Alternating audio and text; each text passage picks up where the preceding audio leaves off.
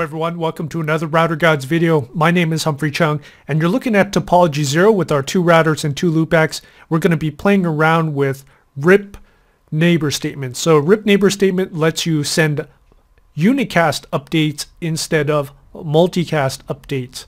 And so therefore there is a slightly less chance of someone intercepting the packet or the information as it goes through the network.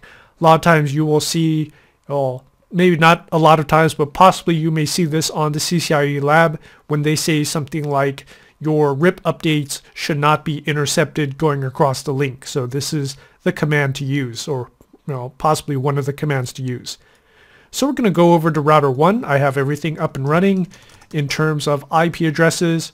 We'll just do show IP int br, just get into that habit of doing that just to see if your interfaces and IP addresses are correct.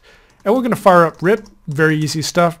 RIP version 2, no auto, life is good. Actually, I'm going to also change my timers 5, 15, 15, 30 just to make things a little bit quicker. And then the standard network all zeros to throw all of my interfaces into RIP. This is my standard RIP configuration that you've probably seen millions of times. Going to do a similar configuration over on R2. Actually, it's going to be the exact same. Router RIP, version 2, no auto, timers basic, 5, 15, 15, 30, and network of all zeros. And with that, we have full connectivity, or we should have full connectivity. If I show IP route, there you go. And from router 2, I will ping the loopback, and the ping should work, and there it is. Alright, so that's a basic RIP configuration. Nothing new, nothing too fancy about that. But as you will see, this has multicast updates going between the 2 routers. So I'm going to start debug IP packet. And every 5 seconds I should have a bunch of stuff. And you can see here coming from, whoa, stop that. So one of my packets over here was source 10.10.12.1 going to a destination of 224.0.0.9. So that's a multicast update with the routing information. Okay, not a big deal. Let's see if our neighbor statement can stop that.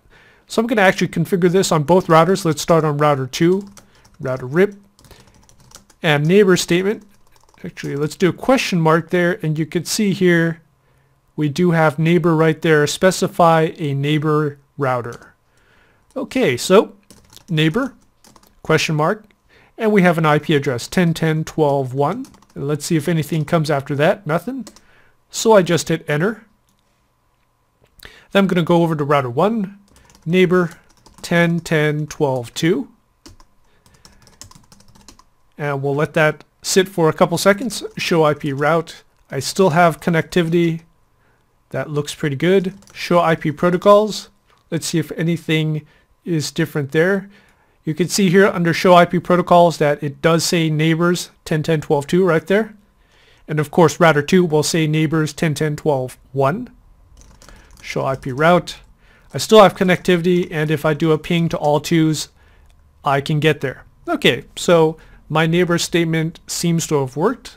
I'll show run just to see how it looks inside of the running config. And you can see right there, I've got my neighbor statement there. Okay, also my network statement. But as you will see now, if I do a debug IP packet, you'll see something strange. Gonna let that go for a couple seconds and then you all to stop it. There we go.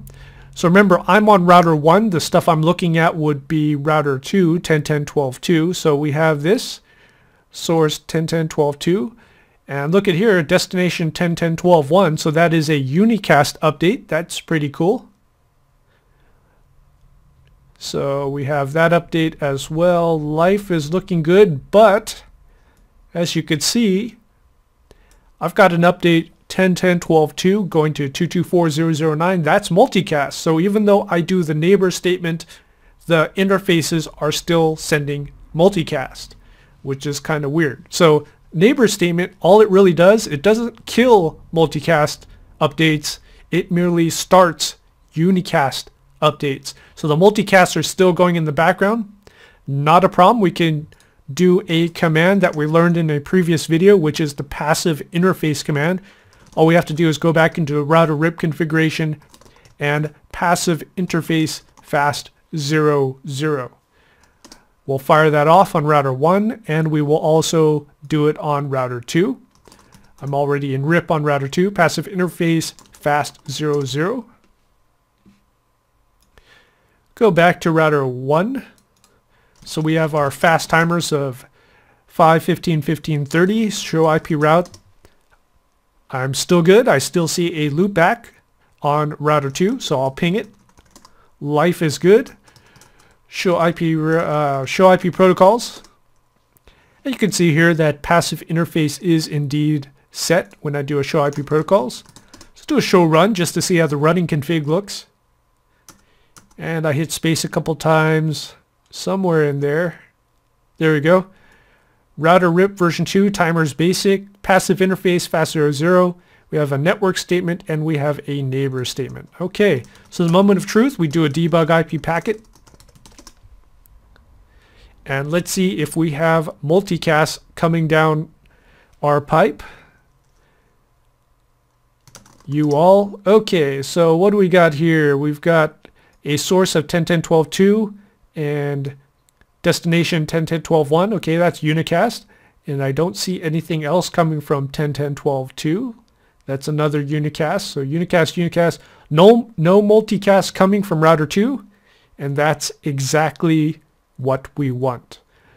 All right, so if you see something in your lab or test saying you need RIP updates going across from router 1 or router 2 or 2 routers, but there cannot be any multicast traffic. Okay, so you only want unicast traffic. The neighbor statement is part 1 of it. So you need a neighbor statement, but then you need to follow that up with a passive interface command to stop the multicast updates. So it's a 2-part answer when you're doing neighbors and multicast statements. All right, thanks for watching.